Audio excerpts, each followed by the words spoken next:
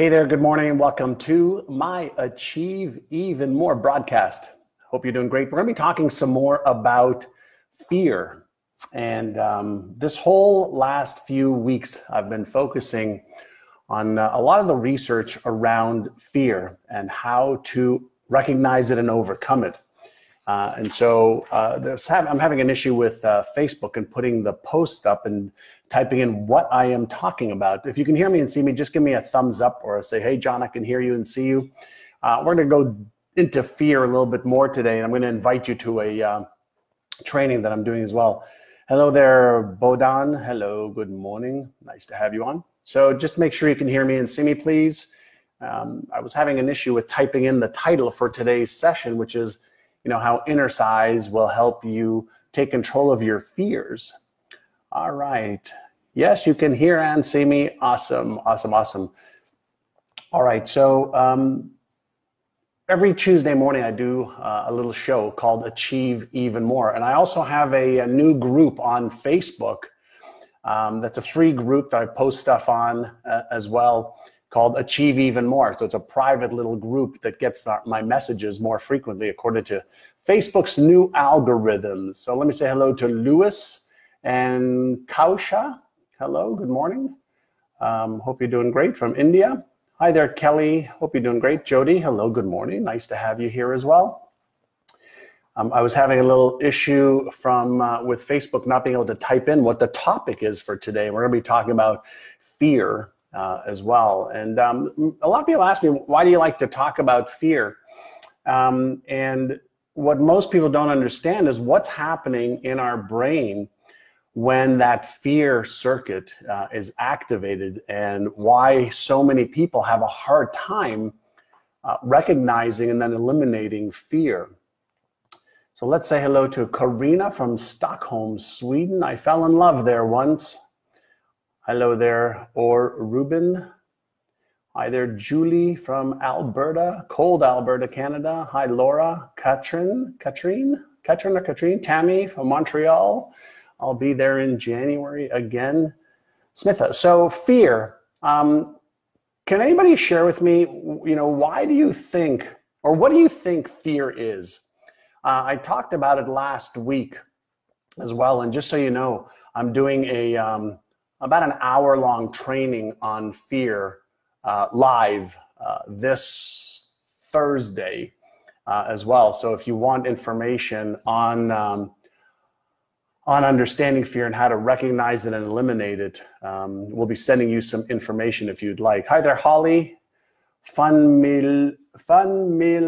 Hello. Hi, Melissa. So have a little chat with me about fear. All right. So what is fear?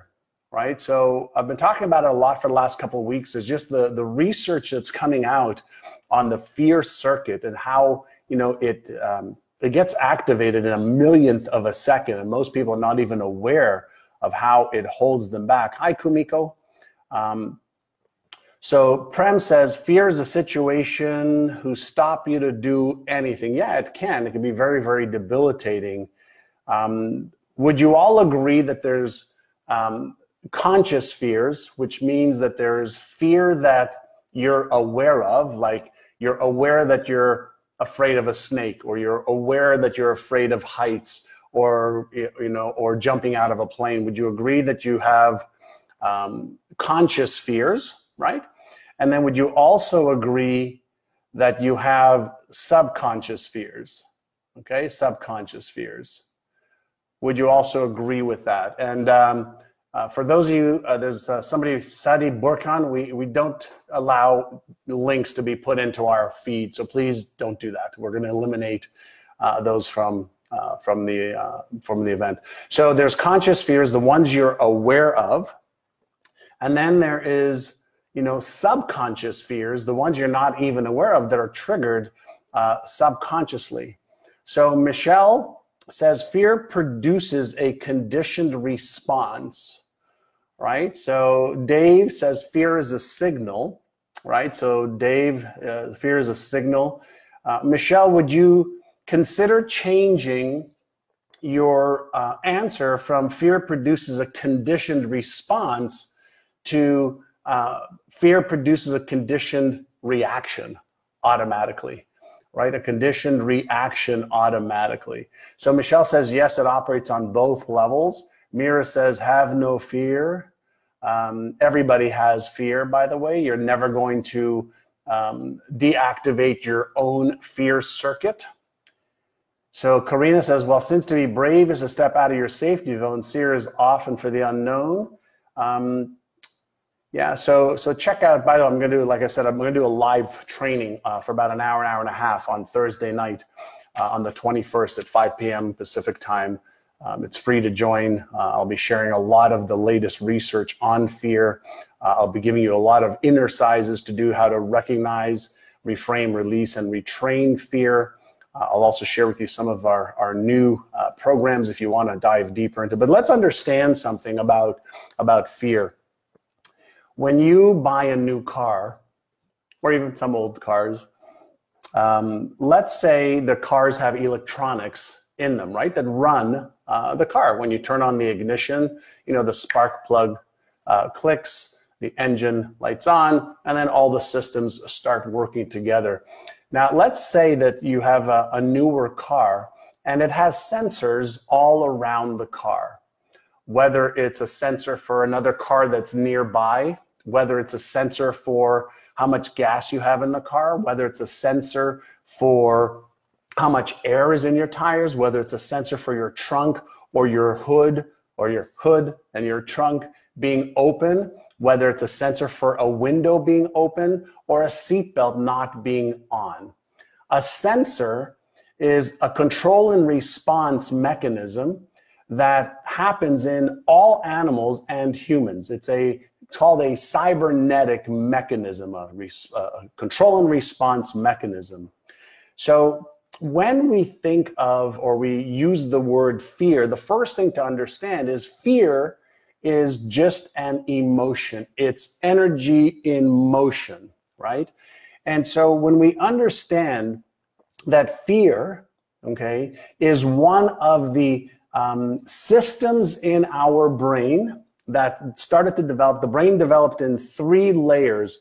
The reptilian brain, okay, which is the instinctual survival part of our brain that evolved first when humans started walking on Earth. And then on top of that, up top of the brain stem, we'll say that's the brain stem and the reptilian part of the brain. On top of that, the mammalian brain or the emotional brain developed next.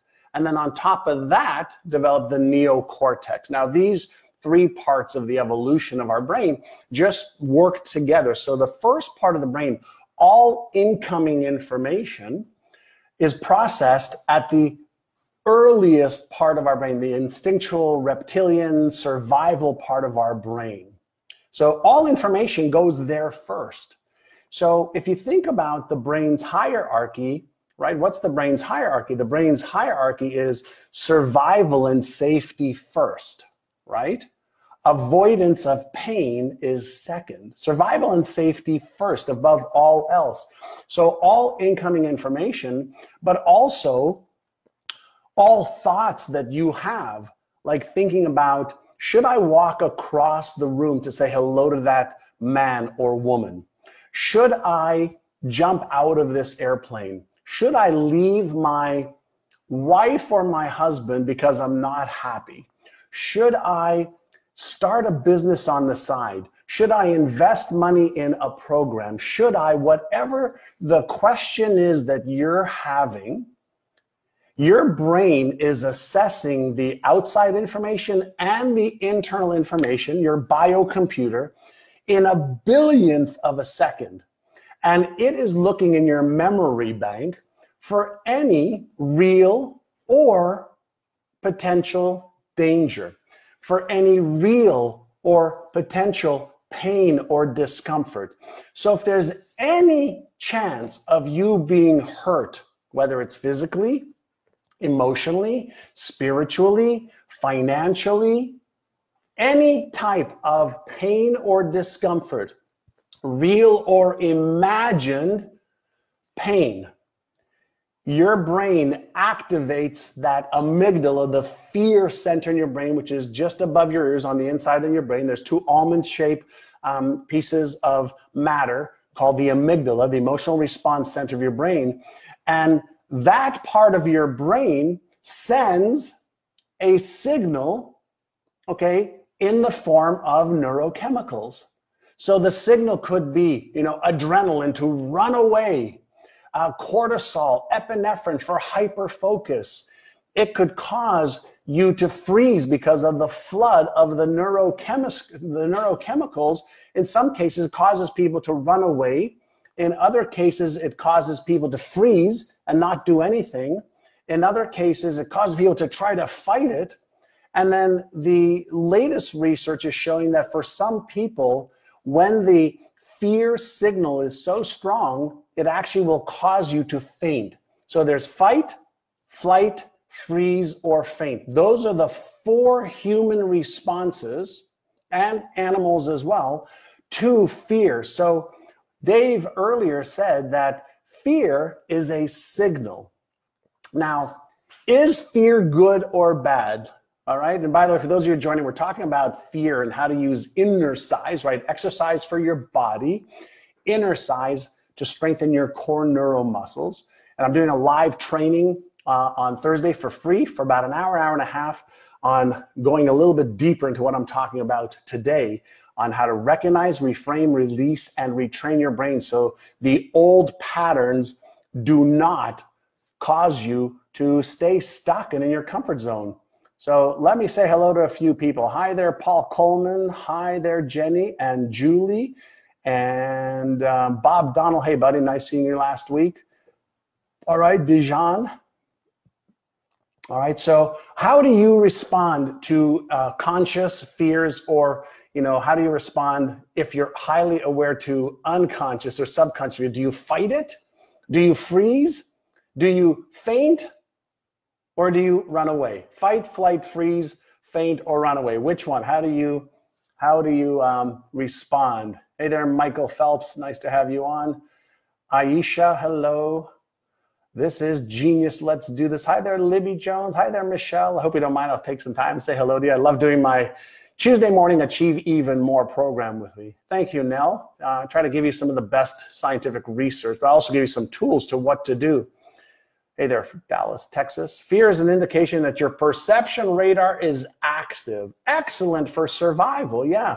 So what happens is the hierarchy of the amygdala is survival first, right? So if there's anything that threatens your life, okay, one of those 4 reactions, okay, happen.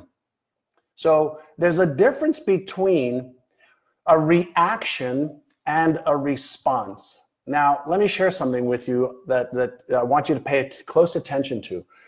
The difference between a reaction and a response. Can anybody tell me what you think that is?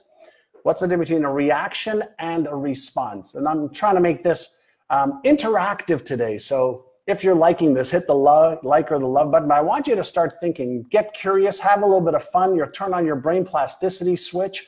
So what's the difference between a reaction and a response? I'm going to look for your... Valerie, you are welcome.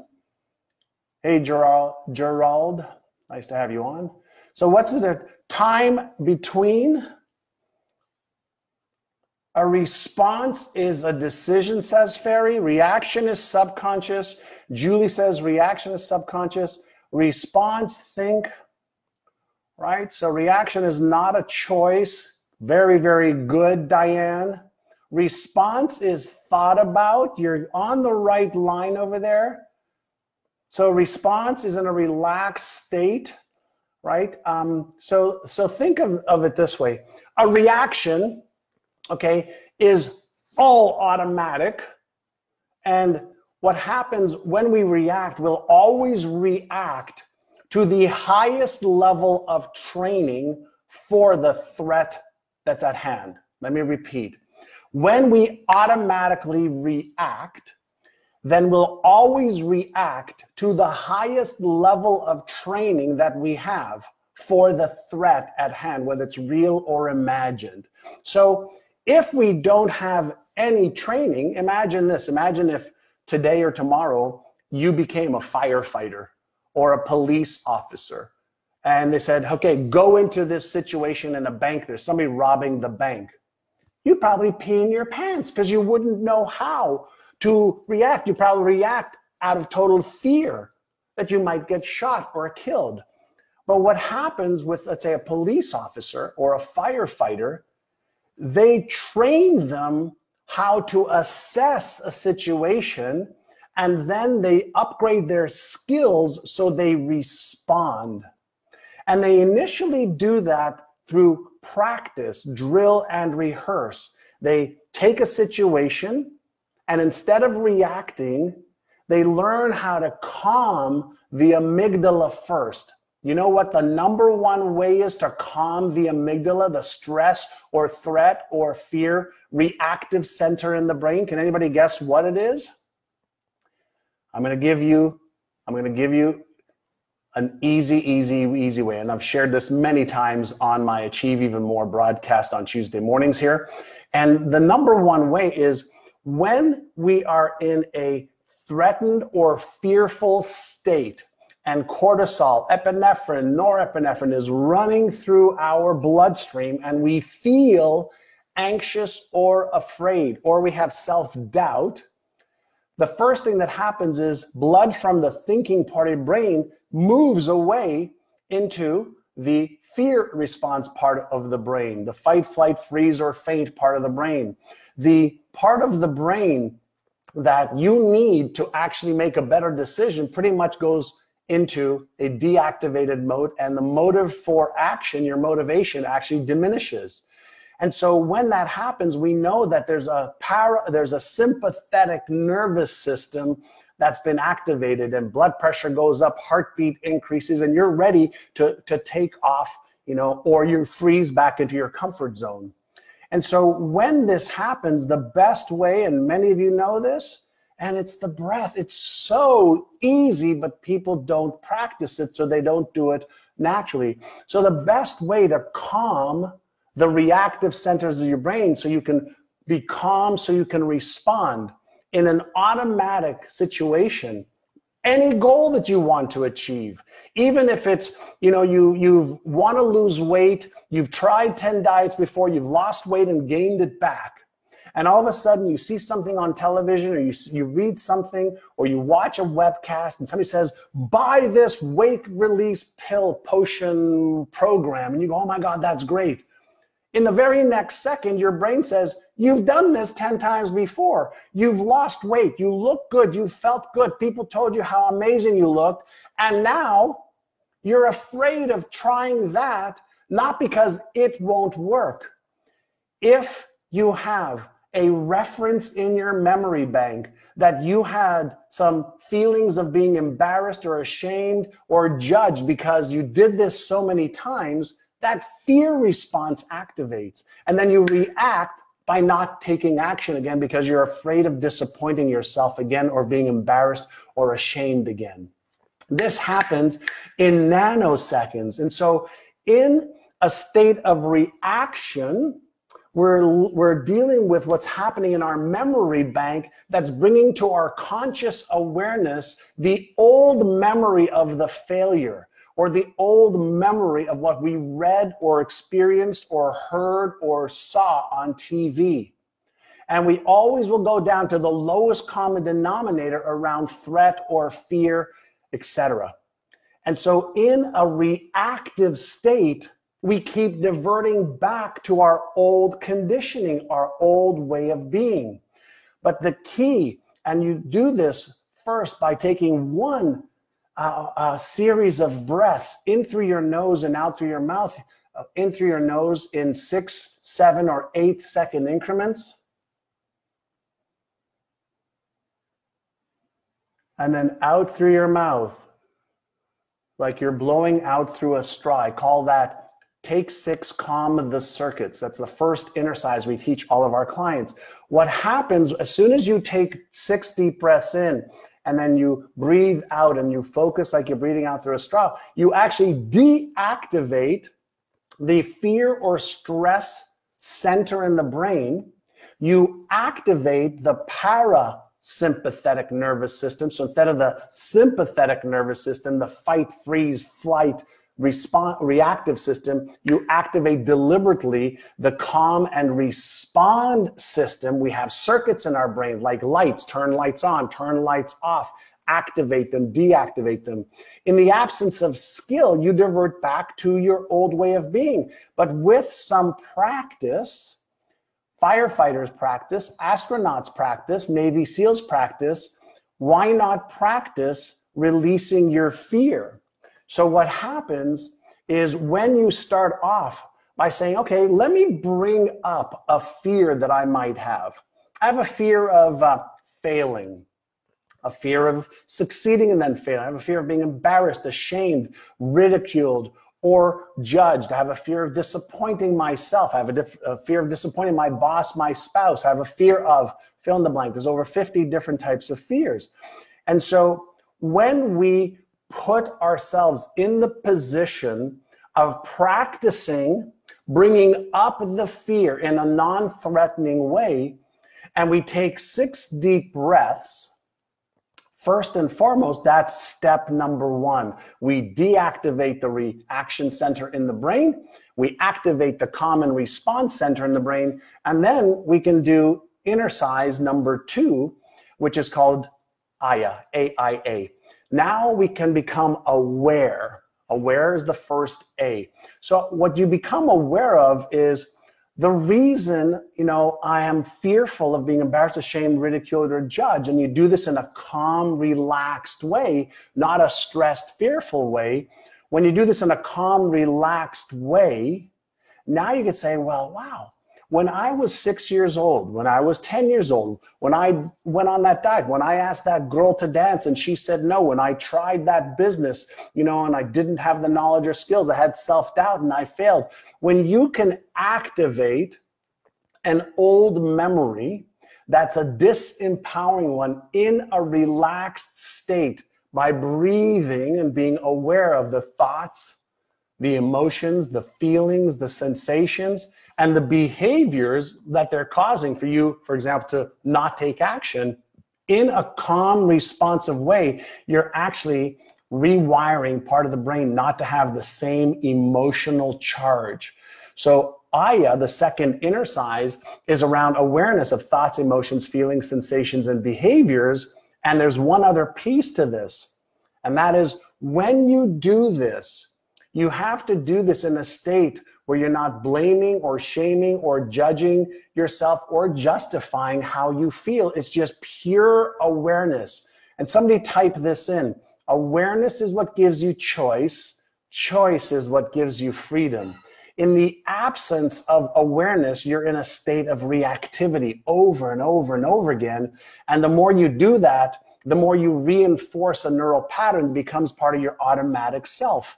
And then it's hard to change. So the key to change is to be aware of the patterns and then use some techniques to be able to override the reactive automatic part of yourself and then recreate a new awareness and new behaviors.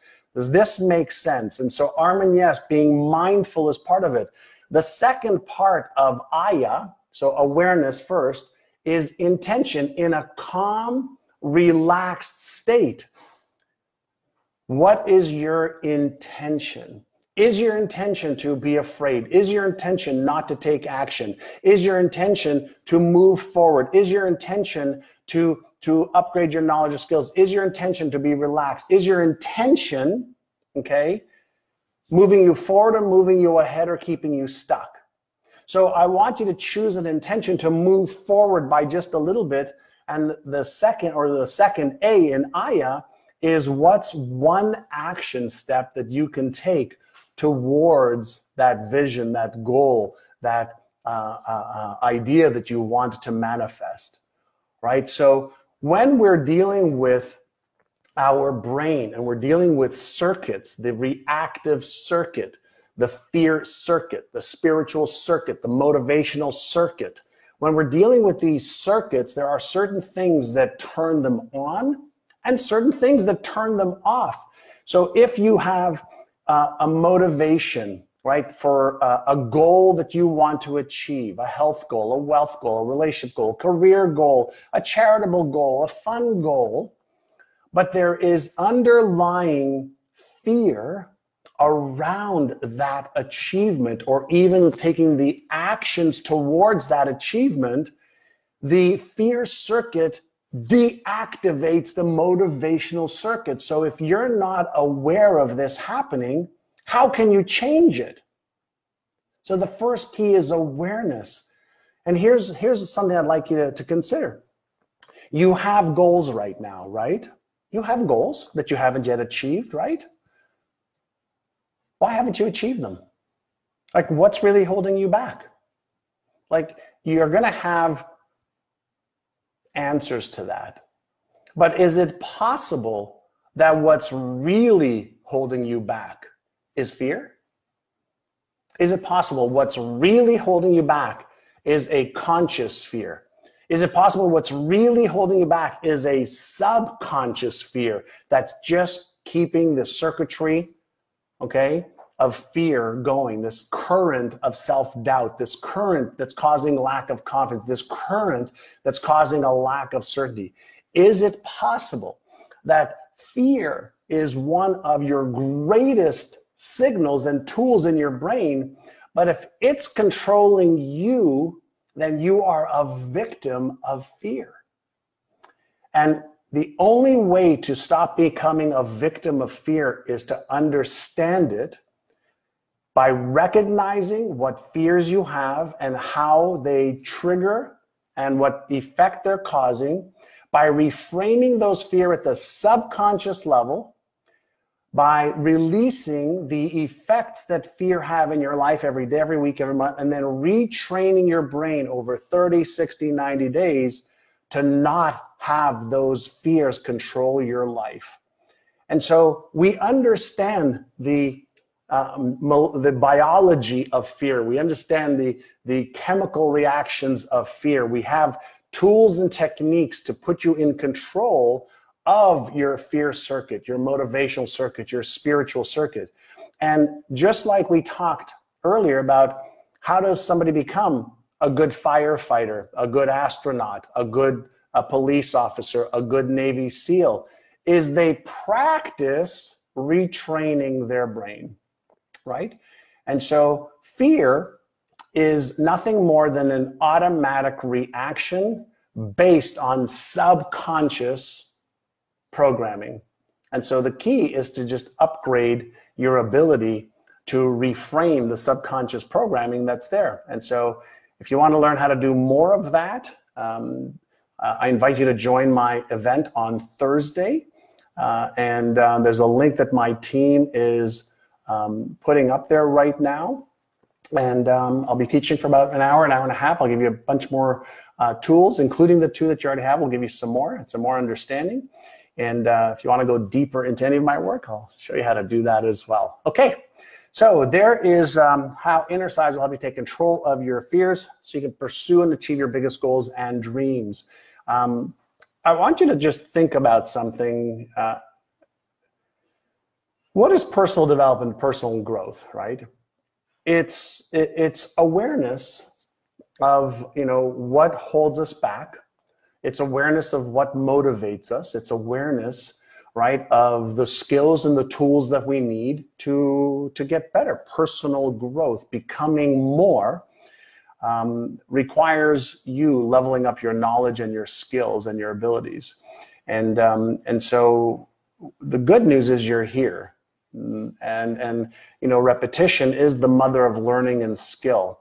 So listening to something one time doesn't work. The thing that we know about the brain is yes, when you listen to something one time, you have some short-term memory around it. And every time you listen to something over and over and over and over and over again, like a song that you want to remember, or playing a song on the piano, or you want to sing a song, or on the guitar, anything that you repeat over and over and over again becomes part of your subconscious mind instead of your conscious awareness. I often share with people, imagine if you're a golfer or you're a pianist. Imagine if somebody gave you a book, you know, for how to have the best golf swing in the world, or how to, you know, become a concert pianist. Imagine if you read the book one time. Would you expect yourself to sit at the piano or on the golf course and play that well? The answer is no. It's spaced repetition that builds the neural networks. And when you build the neural networks over 30 days, 60 days, 90 days, they go from conscious effort to subconscious reactions. And so there's 4 levels of learning. There's what we call is unconscious incompetence. And that's when you are not aware that you're not aware. The next level is called conscious incompetence. And that's when you're aware that you're incompetent at something. Then the next layer is conscious competence. And that's when you practice being good at something. And through spaced repetition, you become unconsciously competent. Those are your 4 stages. And so many people are consciously incompetent, or maybe even consciously competent. The masters, the people who really do well, practice enough the right way to become unconsciously competent. So they are in a state of automatic reactivity the right way. That is the level, okay, or the levels that you can get good at. And what most people, especially in personal development, you know, I see them doing that. You know, they read a book, they listen to an audio, they watch a video or two, but there's no consistency of practice, so they don't master it. They're aware of it, but it doesn't translate to automatic behavior. Everything I do with our students is based on mastering, you know, a subconscious pattern, so behavior becomes automatic. All right, I hope you enjoyed this. If you did, would you mind sharing this? Hit the share button, give me a like or a love.